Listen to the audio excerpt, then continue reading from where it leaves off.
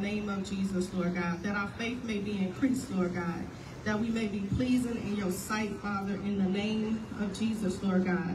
We bind up fear and we loosen faith in the name of Jesus. And we ask that you get all your glory. In Jesus' name we pray. Amen. Amen. Hallelujah. So I want to say thank you to Mama Jackie for just putting in the work to be able to have this place so that we can learn the things of the Lord. Amen. And Bishop Bonnie Ray Gates as well for just being a father to many of us that we never had and showing us the example of God. I want to thank my husband and I want to thank my family and I want to thank God. The topic that I have today is called Faith That Pleases. My subtopic is Faithful Until the End and Press. So we're going to go to Luke 18 and 8. Luke 18 and 8.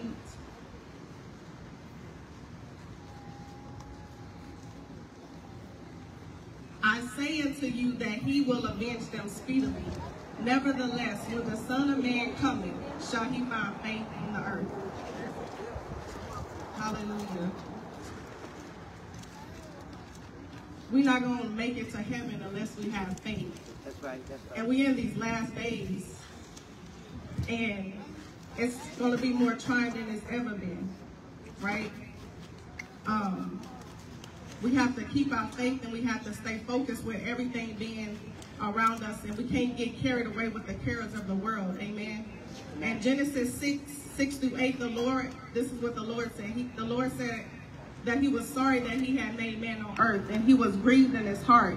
The Lord said, I will blot out man whom I have created from the face of the land, from man to animals to creeping things and to birds of the sky, for I'm sorry that I have made them.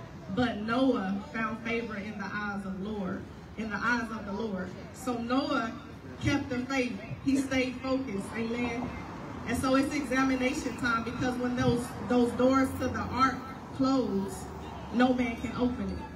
So we got to preach the gospel while we yet have time, amen, because we literally are in the last seconds. And I'm going to testify like my sister Adana did. I began to get wavering in my faith, amen, because I began to believe I was hearing things from the Lord about, being in the last days and preaching the gospel, and that not everybody gonna make it. And that began to weigh on me. And it's like, we're not in control, y'all. We can only do what God tells us to do, amen?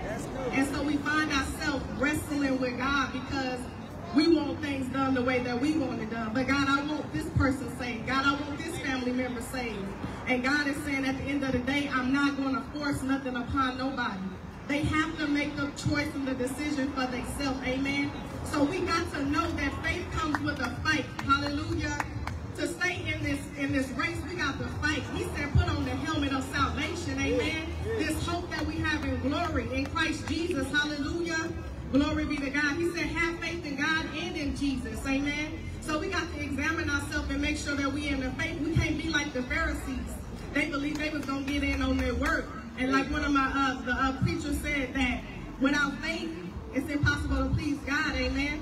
And not only that, faith without works is dead. He said, show me your faith and I'll show you my works. Show me your works and I'll show you your faith. You got to have both, amen? Glory be to God, hallelujah.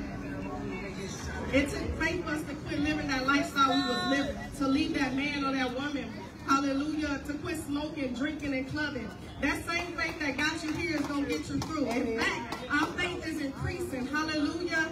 Faith is growing us up, amen. We're maturing in the things of God, amen. He said, not my will be done, but your will be done. That's what the Father said, that his will be done, amen. Everything ain't going to go our way. We're not going to like everything that the Lord want to do, amen. But are you still going to press? Hallelujah. Press in the things of the Lord. Glory be to God. We're going to go to Acts 17 and 29. Acts 17 and 29. And this whole chapter had me for a while. Because Paul, he was preaching the gospel, right? And he was preaching Jesus and the resurrection. See, that's one thing that our faith has that no other faith has. No other faith, none of their guys, little G's, rose from the dead. So whenever we preach the gospel and we tell them, but my God, he rose from the dead. Amen. Hallelujah.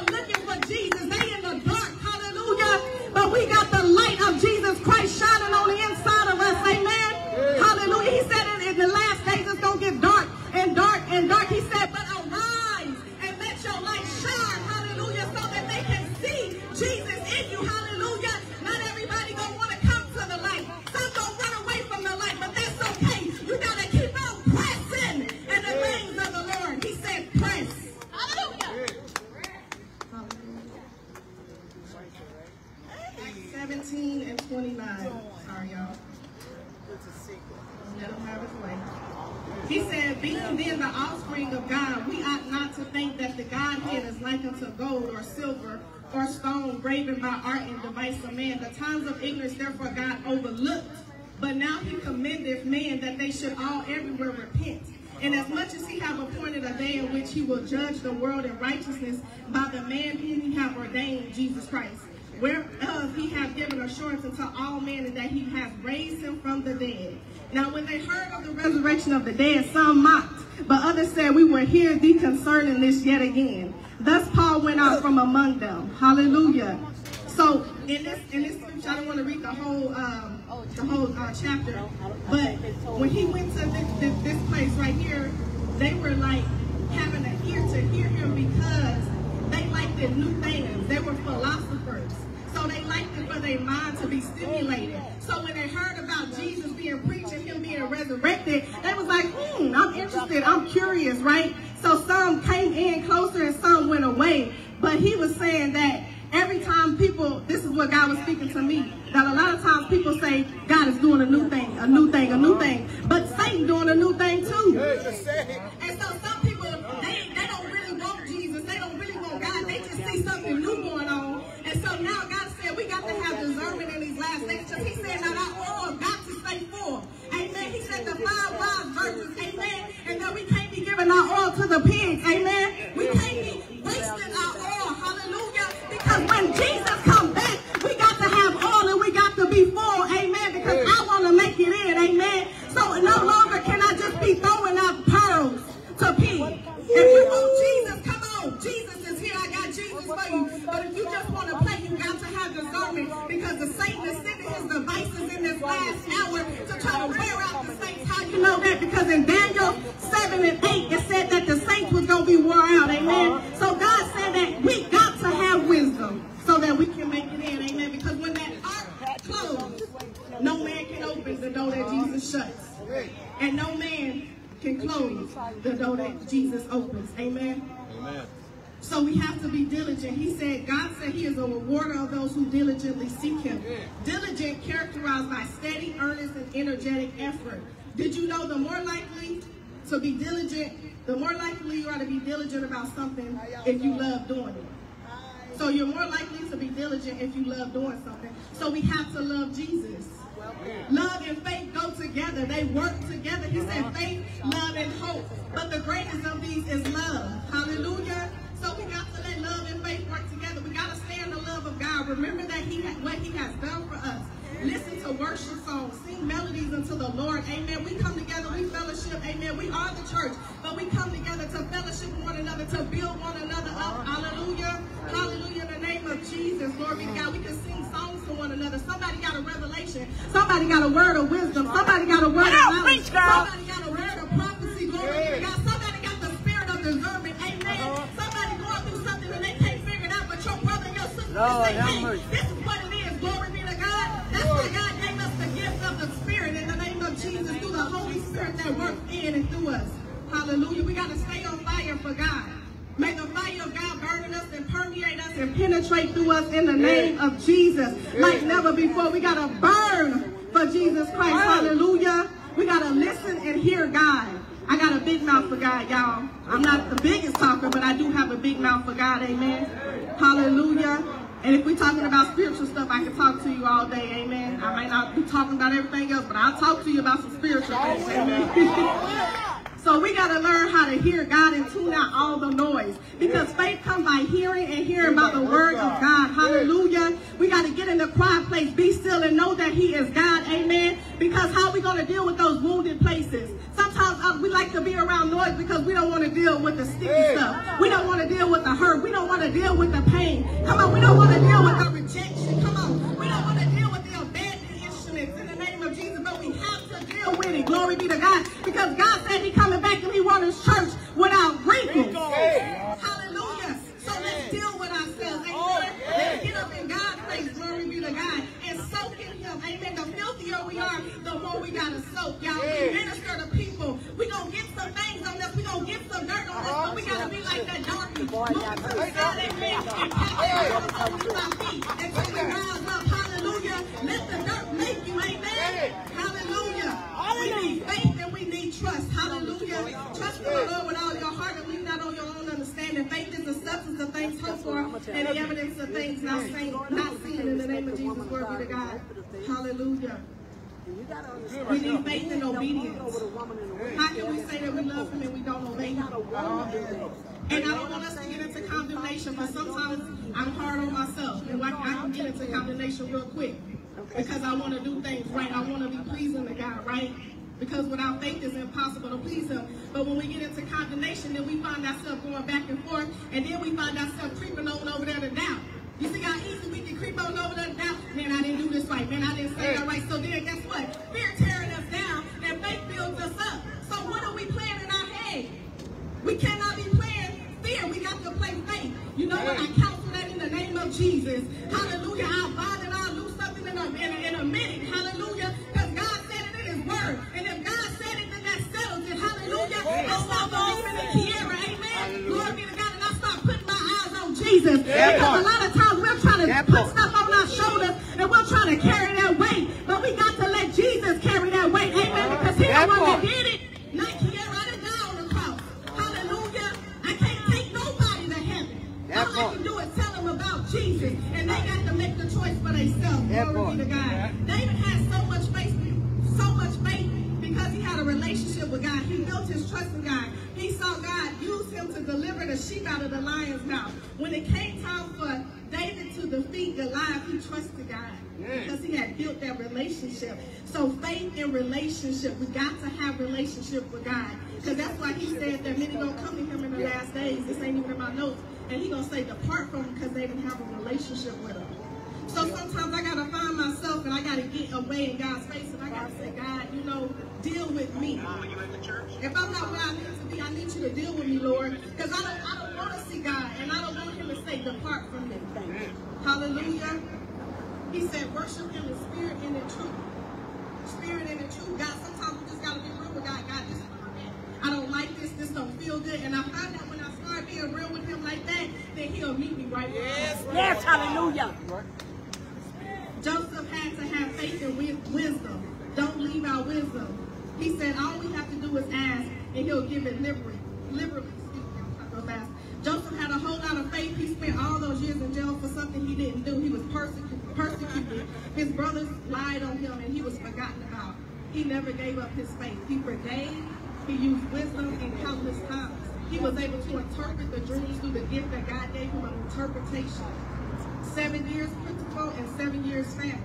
A lot of people walk around and say, oh, I got faith, I got faith, I got faith. But God said, I'm giving you things so that you can be prepared. He said, get prepared. But people say, oh, I got faith, but they don't have the works. They go back to, you can't have the faith without the works. You got to get prepared. In Proverbs, it says that in the summer, the Proverbs 31 woman, she has no lack when the winter comes. Why? Because she's getting prepared in the summertime. People of God, we have to use wisdom so that we can be where God wants us to get. Hallelujah. So that we can be the church with the light. Amen. When everywhere else is dark, we will not be in a family. They'll be coming to us, so they'll be looking like, oh, they was coming to Joseph. Okay. Joseph had all the grain. He had all the rights. Because Joseph listened to God. He kept his faith. It wasn't annoying that people was talking about him. They didn't believe what he was saying. Oh, rain gonna come. They ain't never seen rain before. Talk about him. They like, what is this crazy man doing? But when that door shut, it shut. Daniel, he went through the furnace. And they said, turn up that heat 7 times hotter. Y'all, we in the last days. When the fire comes, we got to be able to stand because that fire ain't going to do nothing but make us pure gold. It's going to take out all the impurities. Hallelujah. So, Father, burn it away. It don't feel good. Come on, I know it don't feel good, but it's for the glory of God. We can't trust in man. We can't trust in the government. Not even in ourselves. We have to trust the word of God because he said everything going to fall away, but not his word. And again, we're not in control. God is. And this was a hard lesson for me, y'all. I had to learn how to surrender again. When I came to Christ, I surrendered. I gave up everything. I didn't have nothing. It was kind of a little easy to give it up a little bit. But at the end of the day, I still could have went back to the world. But I was like, man, I done tried it. I done tried it. I'm broken. I went to Houston, Texas for 7 years and got a degree. And when I tell you I came out of there a mess,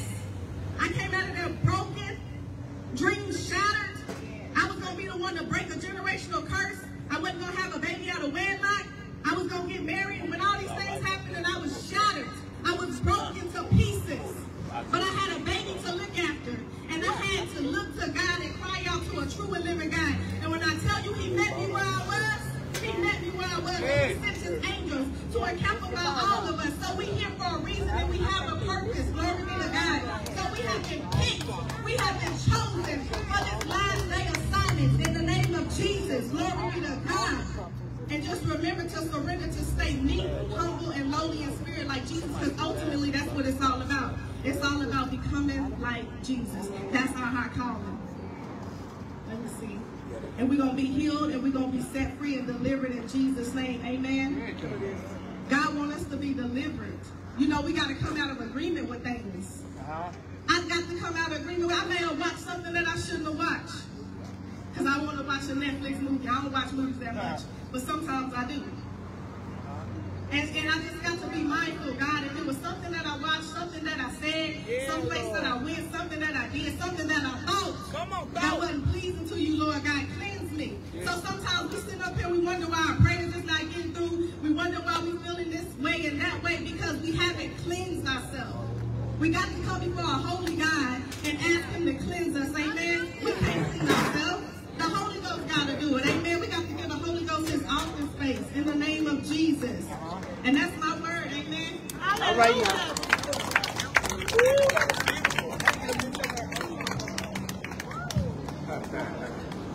amen. Let's give it up for Jesus.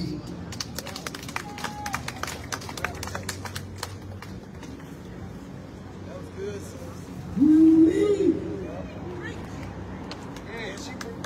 Yes, she did. She reminded me of Dynamite.